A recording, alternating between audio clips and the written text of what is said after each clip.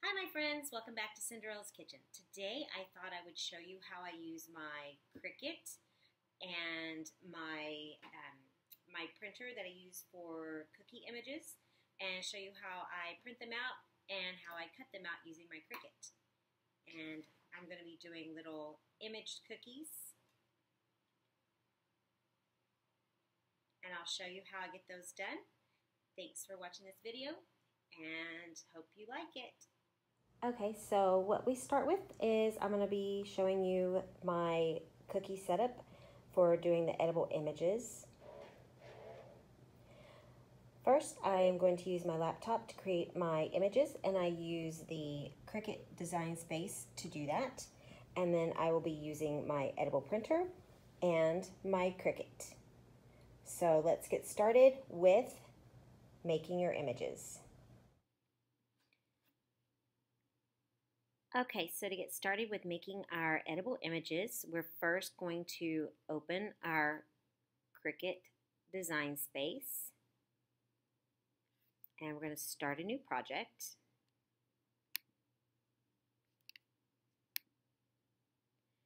And I've already uploaded the images that I'm going to need, so we're going to click our image, insert the image, and this is just the front of my business card. And since our cookies are round, we're going to insert a shape of a circle, and then we're going to try to get as much of the image we can in our circle.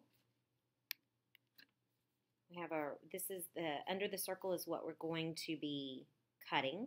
So I'm just going to send the circle to the back, and then I'm going to click all of our image, and then down in the right bottom corner we're going to hit the slice, because we're going to slice up our image.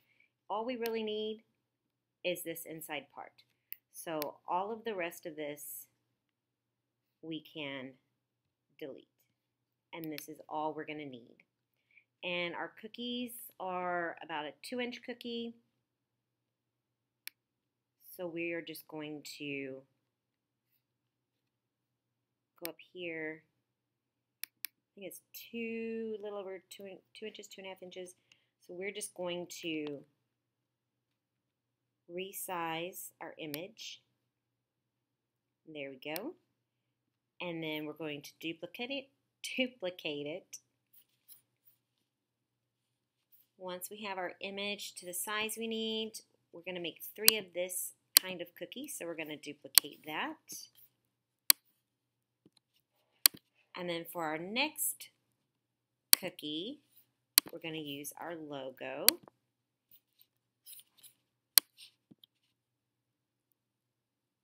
And this is already cut and print, but I'm still going to do the same for this one.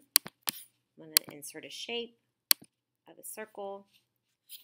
I'm going to put this as a white background, and then I'm going to send the circle to the back. That way, and then I'm going to go ahead and make the circle the size that we need. And then we will just fit our image inside. Ooh, look at that. And then I'm going to capture the whole image, and I'm just going to flatten it because I don't want the black border around it. I want it just to be a white border. I'm going to flatten our image, and there we go. And then I'm just going to duplicate this one 2 more times for our 6 cookies. And that's that. Then we're going to go over here. As you can see, it says cut and print. If you were just cutting out like the individual letters, the individual cupcake, it would just say cut. And this way you know that it's going to cut and print. Actually print and then cut, but it's cut, print for the image. Then we're going to hit make it. And here we have our image ready to print. You can see it's on the mat. It'll show the mat, the 12 by 12 mat that we're going to use. And you can see where the paper is not 12 by 12. It's 8.5 by 11, like a letter, just a basic standard paper. I usually what I do before I print it on my edible images, because they are precious and I don't want to waste them, I will print my image out on cardstock or printer paper, just to make sure that it is the right size. It's not too big, it's not, too small, that it will be the right size. And then once I've made sure that that size will work for my cookies, then I hit continue.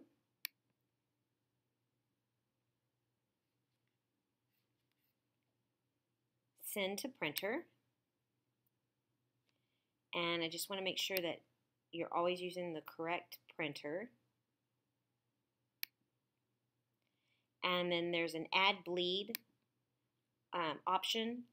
This right here is perfect if you're cutting out decorations or things like that on cardstock, or that you don't want to have a white edge or white border. You hit the add bleed option and it'll bleed the border just a little bit, so that when it cuts, there's no white on the border. There's just color.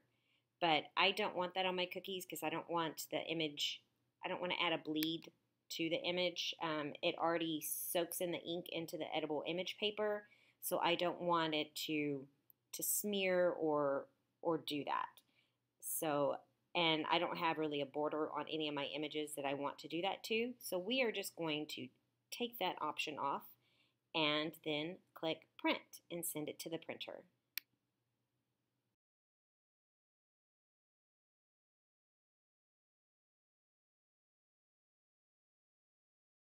Have our paper in our printer. There it goes.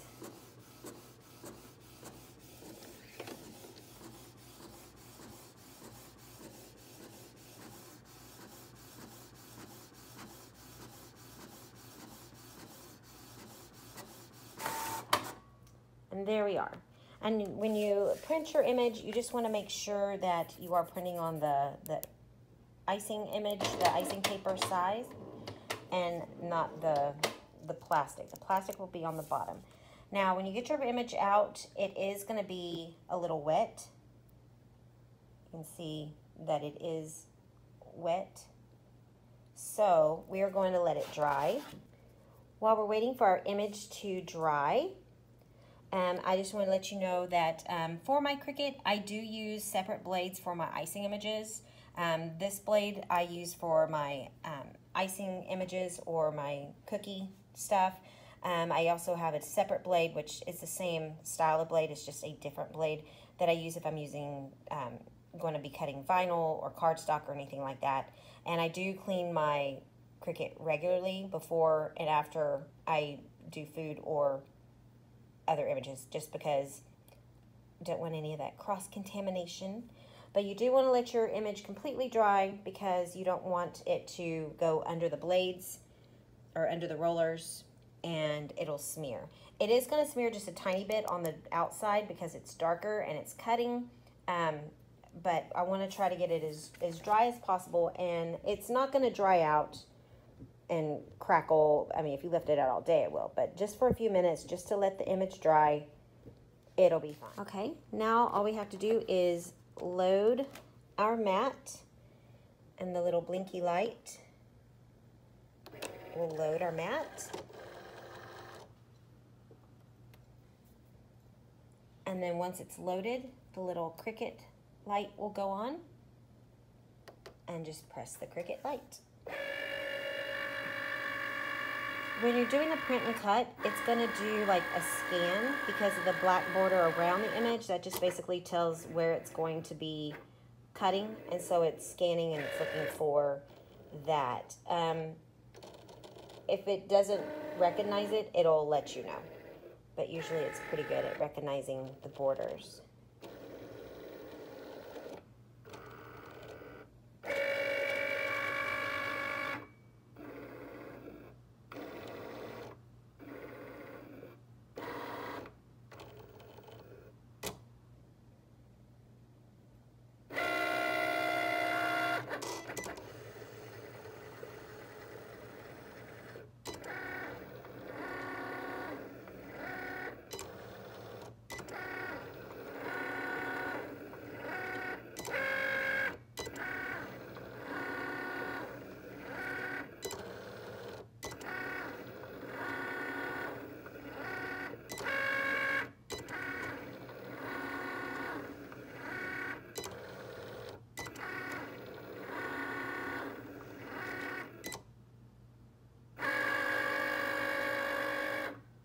And there you go. Our images are ready to put on our cookies. Here we have our images ready to go and our cookies. And I apologize, these are not the prettiest cookies I've ever made, but these are just for me and just for the video. But last night I was getting ready for bed and I realized I needed to bake and ice cookies for today's video so that the icing would be hard enough for them. So now we're just going to take some piping gel, our little paintbrush, and put our images on our cookies. So this is what I like to do to my cookies. I like to peel off, sorry I'm doing this one-handed, so bear with me. I like to peel off the big, sorry you can't see that, the big paper. Peel off the big part so that you're only left with, sorry, this is harder than I thought one-handed. You just want to peel this off so you're not left, all you're left with is your little images. I'm using some just basic Wilton clear piping gel. I put some in here, and then I am just going to brush the piping gel on my cookie. It's harder to do it one-handed. So just brush it all over, just a thin coat. And then I'm gonna take my little spatula, my little Cricut spatula, and gently get my image off. Once you have it kind of going, then you can just peel it off. And then we're just going to stick it on top of our cookie and center it. Just like that.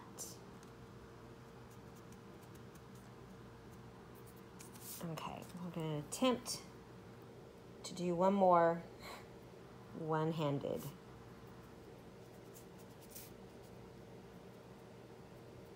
So just brush your cookie with your piping gel.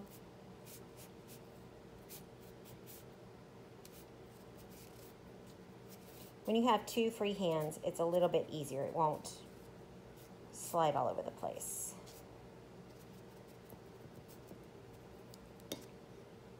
Okay, and then we're going to start one of our images, peel it up, and stick it on our cookie.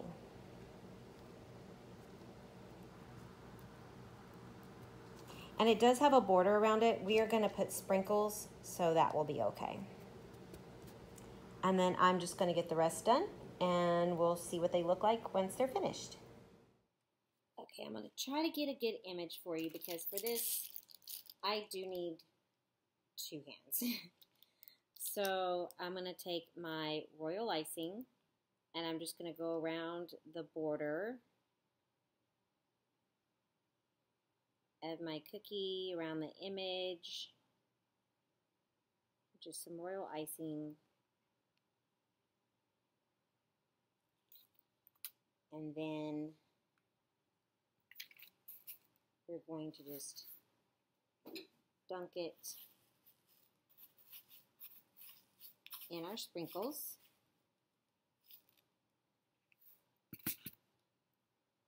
And then I like to just go around the sides. And if there's anywhere inside that needs to be moved down a little while the icing's still wet, is the time to do it.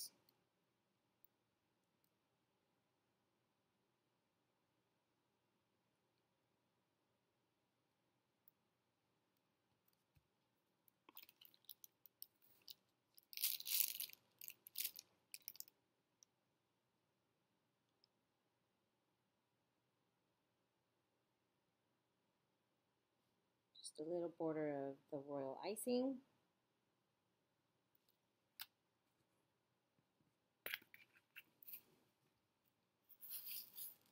And then just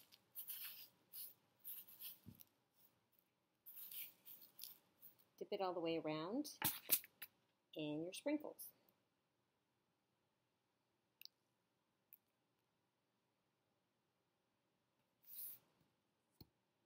And there you go.